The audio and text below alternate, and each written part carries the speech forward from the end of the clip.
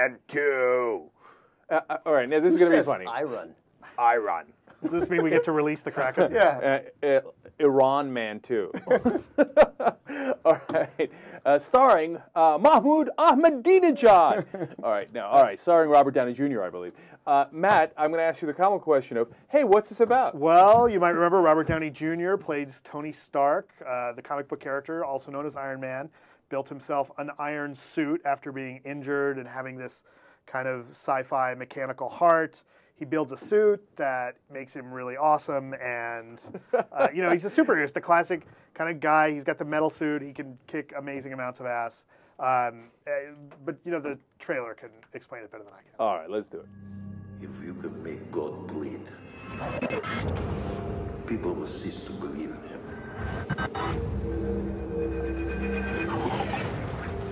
They will be blood in the water. And the sharks will come.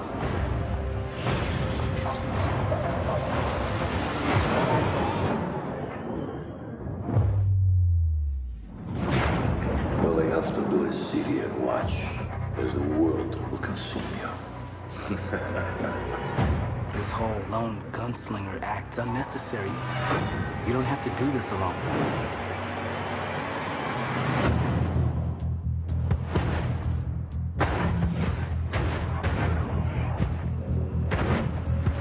I hope you're ready. Come on!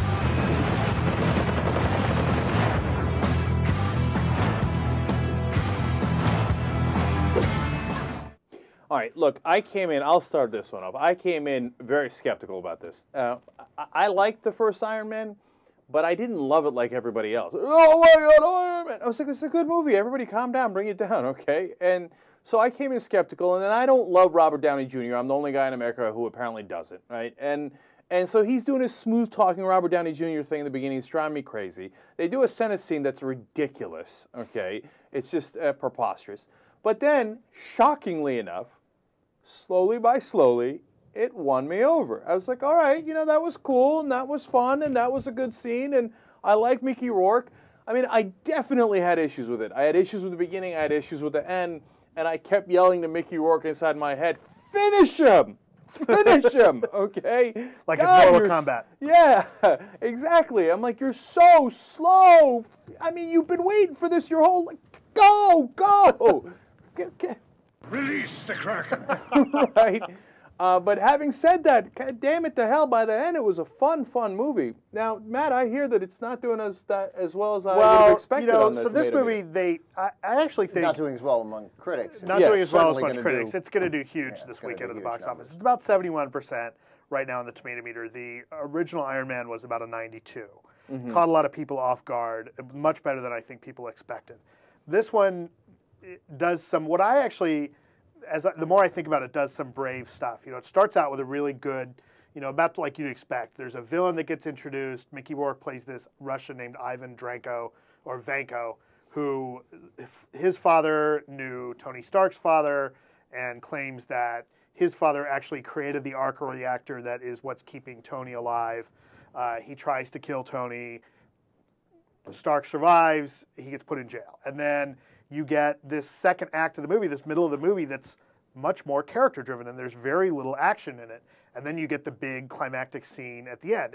And in the middle of the movie, you have all this story stuff that happens that isn't really specifically relevant to Iron Man, but it's as relevant as to Marvel's other projects, most specifically the Avengers coming up, as it is to anything else. We're introduced to Scarlett Johansson's character, who is the Black Widow, which that name will mean something to the comic book fans, who was a founding member of the Avengers. Nick Fury, played by Sam Jackson, gets a much larger part this time and talks about the Avengers project. He was just teased in the first one. He was teased in the first one. He actually gets a He had to stay through substantial the part. credits in the first one. Right. We do get a little bit deeper relationship with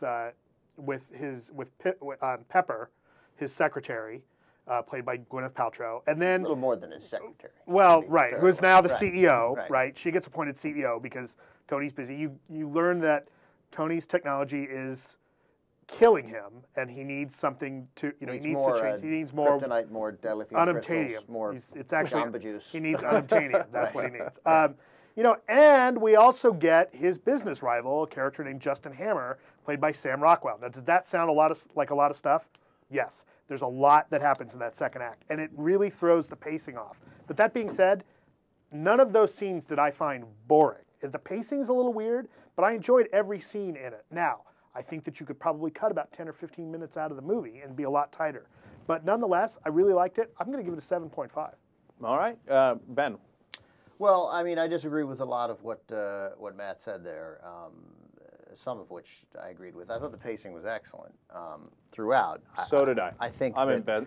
Again, I'm in Ben's camp. What's happening today? I Bizarre world. I think you're wrong about that opening Senate scene. It's unrealistic, but it's a comic book movie. Now, that said, I'm not going to allow some things just because it's a comic book movie. And I thought Gary Shandling was so great that it overcame the fact that, yeah, obviously that's not what happens. And I just want to point out, since you guys have your basis on the political show, I'm shocked that no one mentioned the Second Amendment in that scene.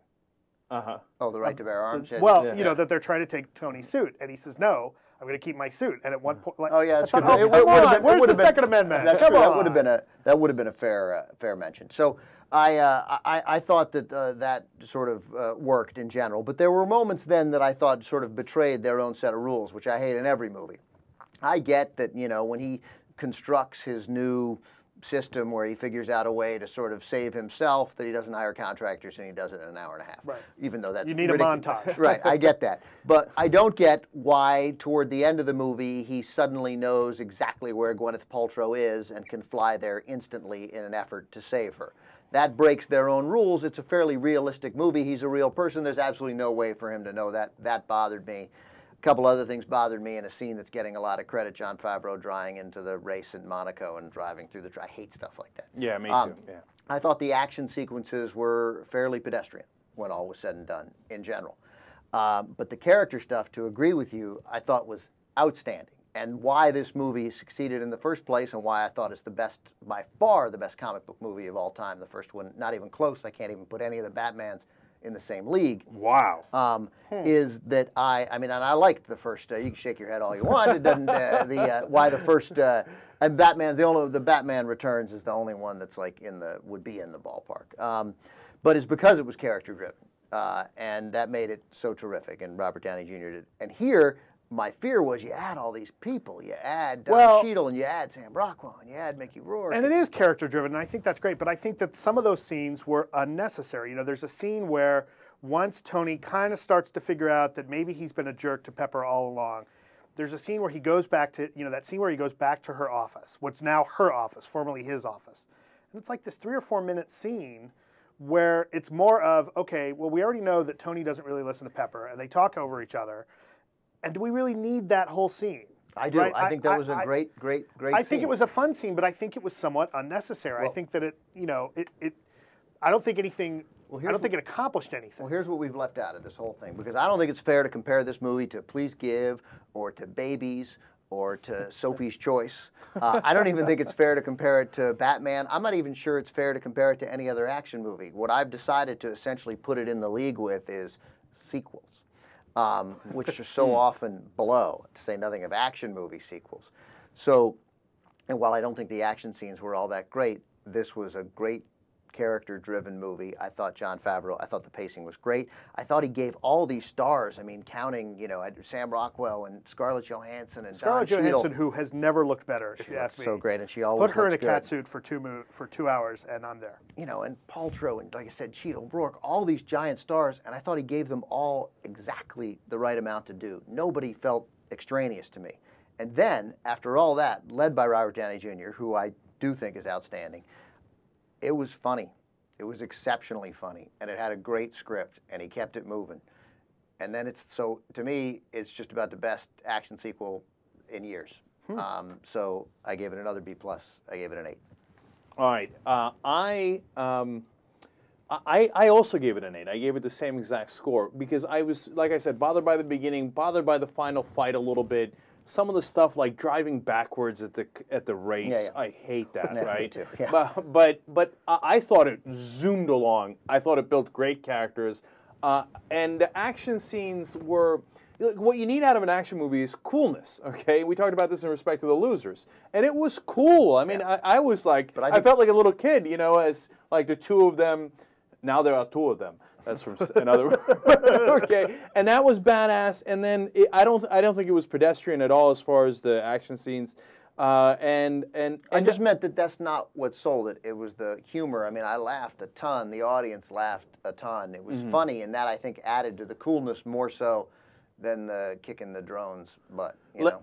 So let me just say 2.5 real quick things. One, there was great cameos too. Everything was really well timed. Bill O'Reilly had a really nice cameo, and I was like, okay. It's funny. That pissed me off. Oh, really? No, I like that. Of course I don't like O'Reilly, but I thought he did a good job of making fun of himself. Let me tell you why. Because he doesn't get to come in and make fun of himself. And we don't get to say, oh, you're cute, you're part of it, it's okay. You get to come in and make fun of yourself. You're the cranky old conservative, ha, ha, ha, ha, ha. No, you hurt America. You're bad for America. You're unpatriotic. And we don't get to include you in our movies so that you're part of the mainstream and get to accept you. No, Bill O'Reilly, you're out. You're bad for America. Hollywood doesn't accept you. America doesn't accept you. Release the Kraken. Okay, all right. That's how Ben feels about it. I'm just saying. All right, but I thought it was. But Favreau has interesting politics too. That's might be why he was in the movie. I have no problem with the politics. Yeah, I like Favreau. And so that was my final major comments. Favreau turns out to be a really good director. Yeah. You know, action, comedy, remember going all the way back to Swingers. And then he's funny as an actor. Well, and Iron Man, Iron Man 2. And yeah, he's funny as an actor. I mean, all of a sudden, a little bit of a man crush on Favreau. Yeah, all of a sudden, developing a little one. I didn't expect it. Well, and I think that after this weekend, he's going to be the guy sitting on the biggest opening weekend of all time. There's a really good chance of that. Yeah, and he deserves it. He did a great job. And then finally, for me, the reason I liked Iron Man 2 better than I liked Iron Man 1, and why maybe the tomato meter is what it is that it's probably a matter of expectations. Totally. Yeah, because I saw Iron Man late. At that point, everybody's talking about, oh, this movie's awesome. Totally, And so I came in, I was like, oh, it was good, but it wasn't awesome. And here I didn't have very good high expectations, and he came in and it really delivered. So I think that's probably some of the reason behind it. Yeah, I think that's the difference with me, is I went into Iron Man thinking, okay, well, we're probably going to, it's Iron Man, as much as people may argue otherwise, to me is kind of a secondary character out of that universe. It's like making an Aquaman movie or a Green Lantern movie. Like you got to really... Which would be badass. Which would be cool, we know now, but it's not like doing Batman or Superman. It's not like doing Spider-Man or the Hulk. Chase would be a great Aquaman. Yeah, that's a good call. Somebody should call Jim Cameron about that. Let me say something. I know we're over, but it's relevant because Cenk and I, we don't do a lot of name dropping because we can't, because we don't know anybody. But this is a rare here comes the poker story. Yeah. Oh, I'm sorry. That should have been a spoiler alert. We were playing poker with Jon Favreau, Dax Shepard, and Kevin Pollak, like always, in the Hollywood Hills. Yeah. It happened like twice in our life. Happened once to me. Okay. And Favreau mentioned that he was making this Iron Man movie, and Cenk was like, "Oh, make him a Turk." Then I get banned from the game. That's why we never go back. And then Favreau mentions that, yeah, it looks like it's going to be Robert Downey Jr. It's this Marvel comic thing, Iron Man, and there have already been so many comic book movies. And Cenk and I looked at each other and we were like, oh, Jon Favreau's directing Robert Downey Jr. in a comic book movie, and we were like, yeah. No. I'll go further. Yeah. I never thought it was going to work. When we left and talked, we were like, that movie is going to suck. Okay, and you know what? I'm here to tell you, Favreau. Oh my God, I am totally sorry. But you got to give credit where credit is due with him. Every one of his movies has a fresh tomato meter. Every one of the movies that he's directed. Yeah. Maid, Elf, Zathura, Iron Man, and now Iron Man 2. Maid is so underrated. And one other cool thing about Favreau, which is it relates to our director, Andrew.